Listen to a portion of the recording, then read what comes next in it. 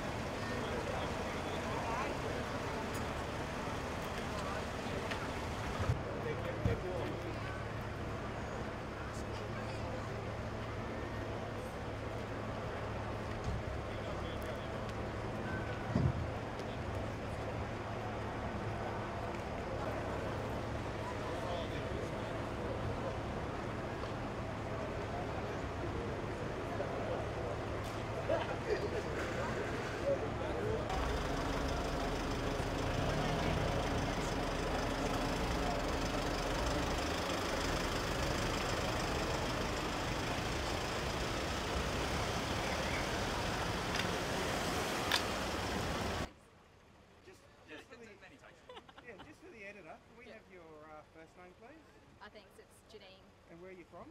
A New South Wales ambulance. Thank you. Explain. Surname for me. Kylie, K-I-E-L-Y. First name Janine, J-E-N-N-I-N-E. Can you explain what happened today, please? Thanks. Shortly before 4 o'clock, New South Wales ambulance were called to Woodville Road, Merrylands, with reports of a high-speed car accident. We assessed a total of 8 patients, which were transported to Westmead Hospital, Westmead Children's Hospital, and Liverpool Hospital, all in a stable condition.